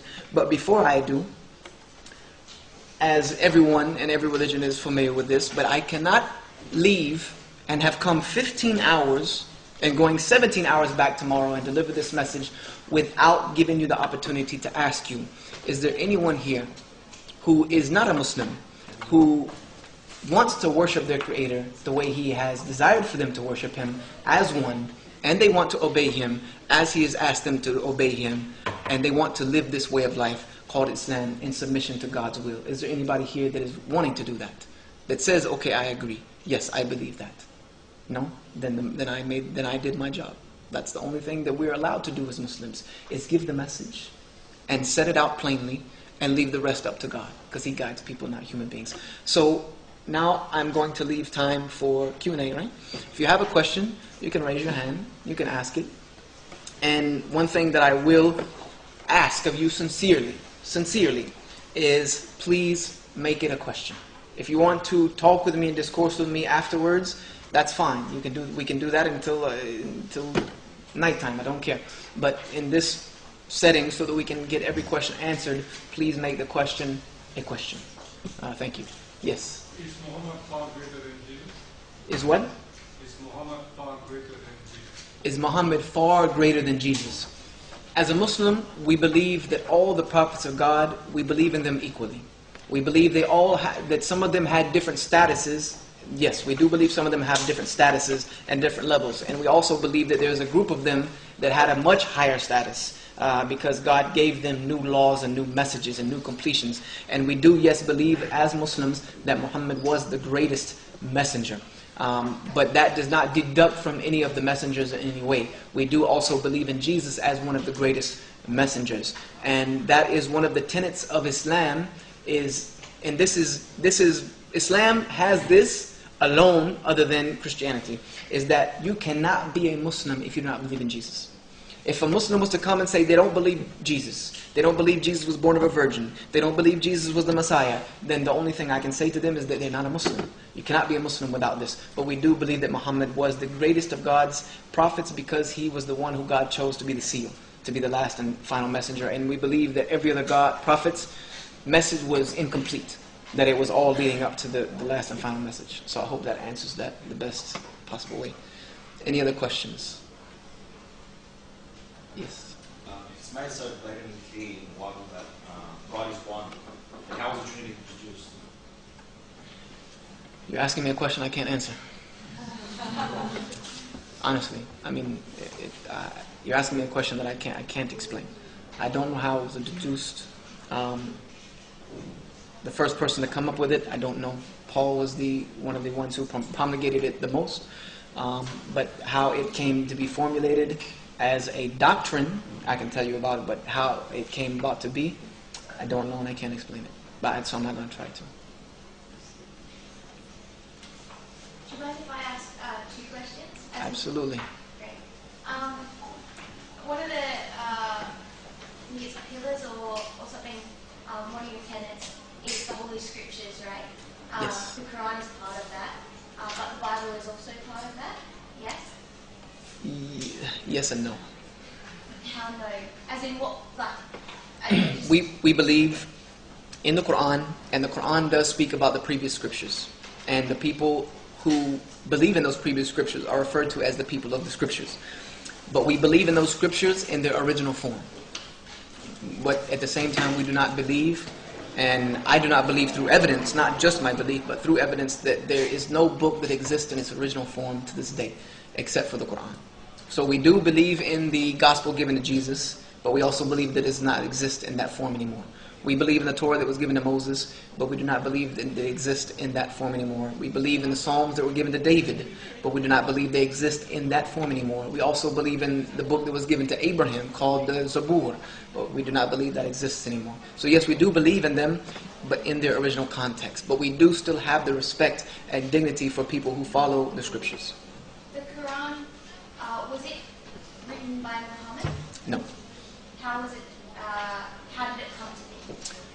The Quran came to be, see the word Quran, and this is a misunderstanding of even Muslims, that when they think, like, I don't have one, I wish I had a Quran.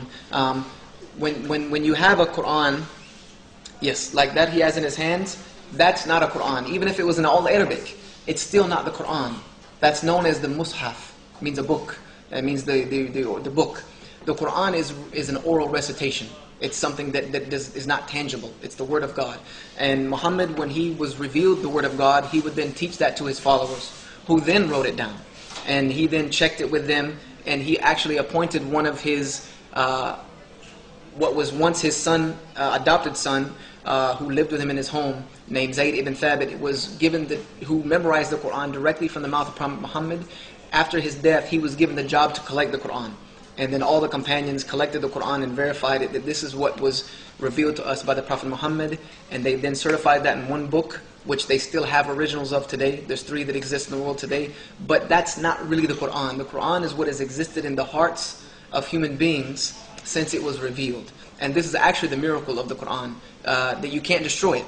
This is why I used to live in Florida, and there's a pastor who has decided in a couple weeks he's going to have a Burn the Quran Day, which is very laughable. For the number one reason that burning the Quran is actually a permissible way to destroy it. So it's not really abusing the Quran. And number 2, it does nothing to the message of the Quran because it's written in the hearts of human beings. If you wiped off every Quran off the face of the planet today, there are so many people that have memorized it, they would start writing it again. Like for instance, and I'll let you get a second, for instance, my teacher, who is teaching me the Quran, he can name to you who he learned it from, and he can name to you who that person learned it from, and he has a chain of transmission, and the last person in that chain is the Prophet Muhammad. He can name to you every person who taught the Quran to him from the Prophet Muhammad. So this is the Quran. The Bible is also written down in that way, as in like passed on because that was the nature of transmission of information at the time. Yes. How can you therefore say, like actually, logically, that the Bible, which you also believe is Holy Scripture, in some capacity, is incorrect, yet the Quran is perfectly correct, where they were both transmitted by humans who, let's face it, weren't actually prophets, therefore they weren't, like, in your own words, perfect Okay. or holy. Okay. Did everybody hear her question? The way we can do that is very easy with the evidence that we have left with us today. If you take the Quran and look at it today, it is exactly the same, no matter where you go in the world. And it's not like the Quran was on the internet 1,000 years ago. It was passed to different parts of the world by companions who memorized it directly from the Prophet Muhammad, peace be upon him.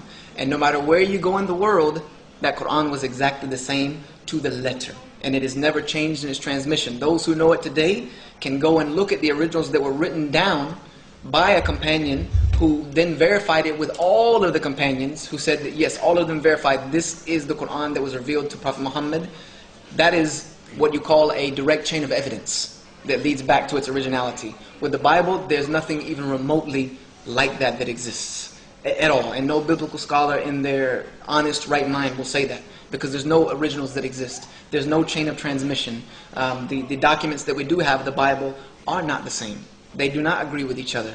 And this is why you have so many versions and variations and differences of sects and orthodox, and they believe in this book and this version and that version and that version, because it did lose its way along the chain of transmission.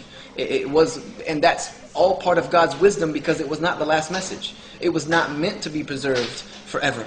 It was a message that was for a time. So therefore it was part of God's will that it not be preserved. But God said with this Quran, it actually says in the Quran that this is my revelation and I will protect it. Meaning that this is my last message to humanity, therefore I will protect it. And it was protected in the hearts of human beings. So that's how we do it, is we look at the chain of evidence. Just like if you went to a courtroom and somebody brought evidence, not only does there need to be evidence, there needs to be a chain of evidence from the moment someone found it to the moment it got where it is today. And if there's a chain of evidence, if it's broken somehow, that evidence is thrown out in a court of law. So we do the same thing with the Quran and the Bible. The chain of evidence is there. It goes all the way back to the beginning. So very welcome. And some more questions at the table. We don't have time? No, Well, that's it. We'll just finish it up. okay. I'll take one more. Last one. All right, Give no people last question. Yes, and then you can meet me at the table. I'll be out. Just want to clarify something. Did the question, everybody hear the question? Do I believe that Jesus was crucified and died? No. I do not believe that Jesus was crucified. It's not I don't believe it due to my studies of the Bible before I became a Muslim, but it's also part of a Muslim tenet that Jesus was not crucified, but that he was taken to God, into heaven, just like Elijah was ascended into heaven, for his second return.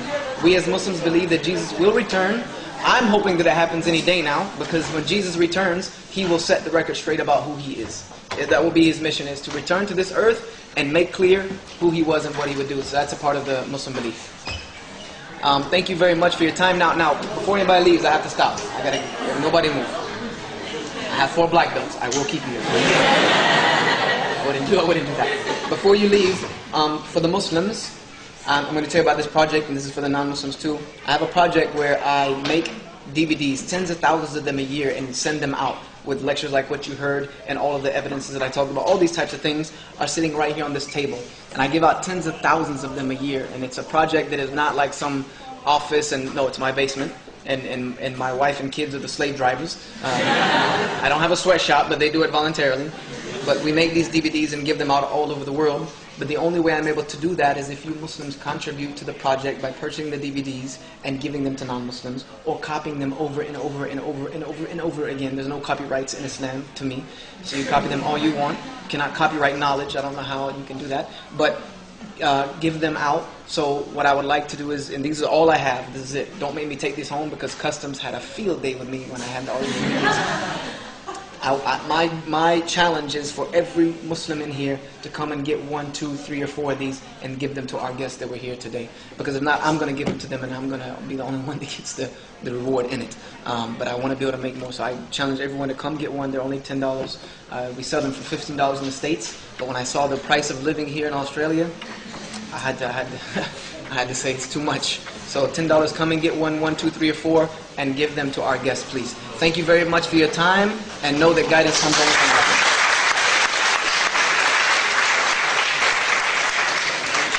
Oh, and anyone wishing to get in touch with me, you can do it right here. This is my website.